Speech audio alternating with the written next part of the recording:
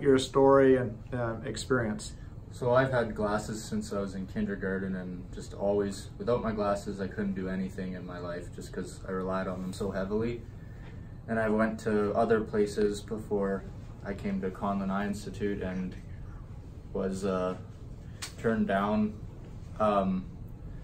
They looked at my eyes and said that the prescription was too heavy to be able to do it.